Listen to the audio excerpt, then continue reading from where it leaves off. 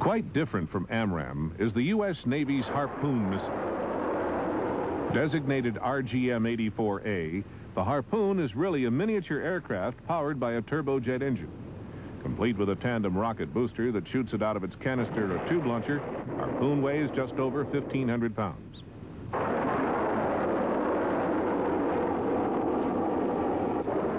It was developed by McDonnell Douglas to meet a U.S. Navy need for a precision weapon with over-the-horizon range, able to be used day or night in any kind of weather. Harpoon can be fired from surface warships. It can be fired from submarines. In the AGM-84 version, it can even be dropped from aircraft.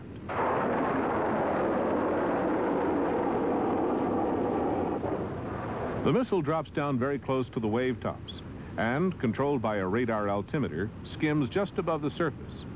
Near the target, it switches on an active search radar. It has waypoint capability, enabling it to change course during flight. This also enables it to approach the target from any chosen bearing line. From one launch platform, 2 missiles can be fired, which will then approach the same target from different directions.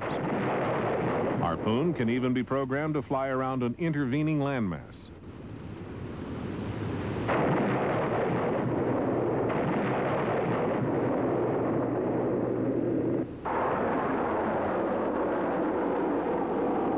In the final seconds of its approach, Harpoon can execute a pop-up maneuver and dive on the target from above, or carry out evasive action to defeat the target's defenses. It is now deployed from a wide variety of U.S. naval ships, ranging from battleships to patrol craft, and is in service with 15 other navies.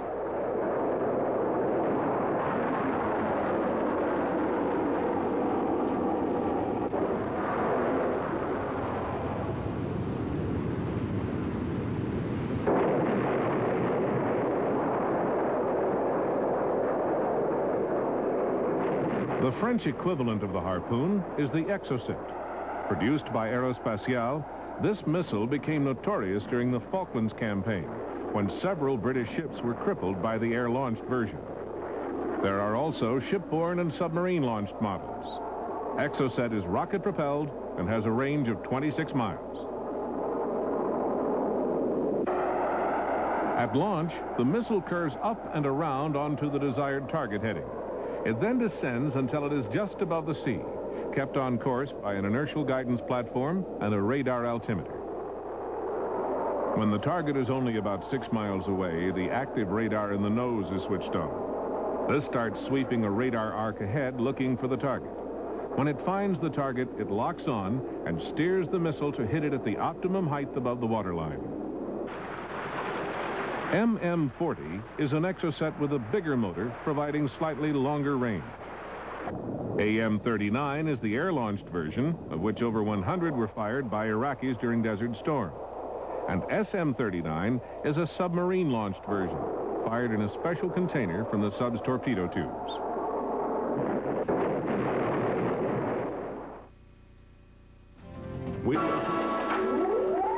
The British Aerospace Seawolf can outperform any other close-range air defense missile. It has repeatedly demonstrated its ability to destroy not only all kinds of aircraft, but also small supersonic missiles, and even shells fired from a 4.5-inch gun. A rapid rate of fire can be sustained, the original installations using this 6-box launcher. The Seawolf was battle-proven in the Falklands campaign in 1982.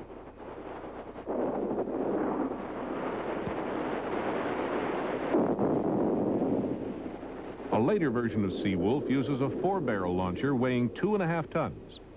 A much more important development, reflecting early Soviet designs, is the vertical launch Seawolf, a system with groups of 8 missiles sealed into vertical canisters. The U.S. Navy has also adopted the vertical launch version, but only as part of the large and complex Aegis system. This system is installed in the Ticonderoga class of large missile cruisers. It is designated to serve as the Navy's chief air defense system for the period up to at least the year 2010. It is designed for automatic destruction of aircraft, cruise missiles, and missile launcher platforms. Aegis was initially tested against such targets as the QF-4B Phantom, the BQM-34 Firebee and the QF-86 Sabre. The Aegis system has naturally been designed to function in an environment enduring severe electronic countermeasures.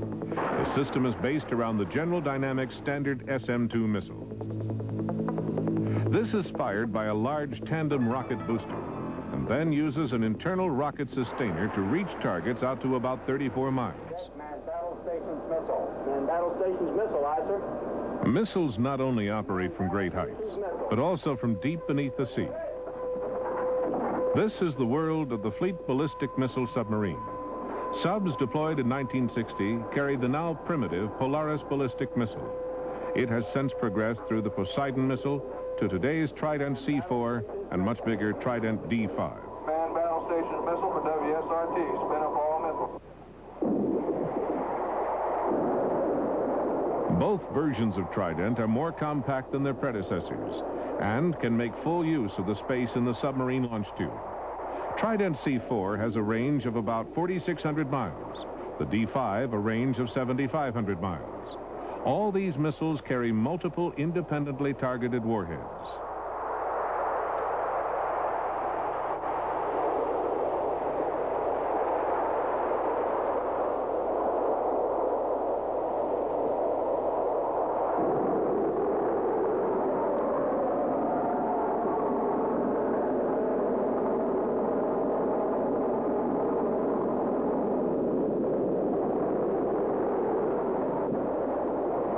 At first glance, this might look like a submarine-launched ballistic missile, but in fact, it unfolds wings, a tail, and an air inlet for a turbofan engine.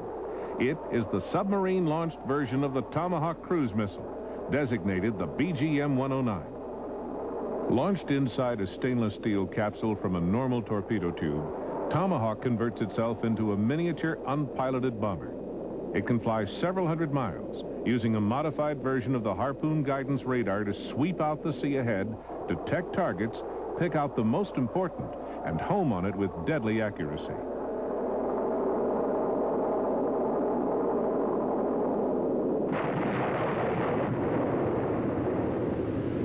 There are many versions of Tomahawk. BGM-109 can also be fired from surface warships, usually from an armored box launcher. The tactical land attack version can be fired from surface ships or submarines. This version has terrain comparison guidance which measures the gradient profiles of the land over which it is flying. The resulting accuracy is about 230 feet from the target after flying 800 miles, the full range being 1,550 miles.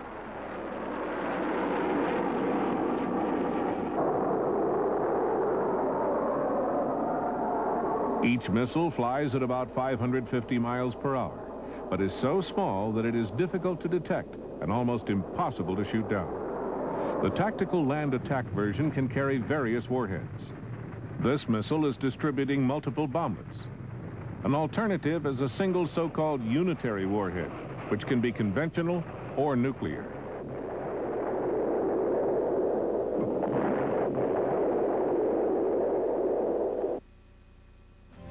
We will return in a moment.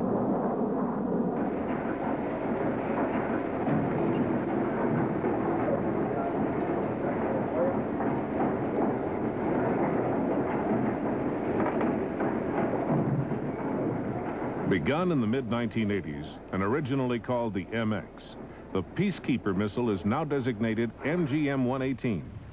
Assembly takes place at the Martin Marietta Company. Each missile is just over 70 feet long and weighs 195,000 pounds. It can deliver 10 independently targeted warheads from up to 5,000 miles away. After much argument, Congress permitted the deployment of 50 Peacekeepers, and these have been installed in rebuilt silos which previously housed Minuteman missiles. It is also possible that some will be based on railway trains, an idea originally suggested for Minuteman in 1959, but never put into effect.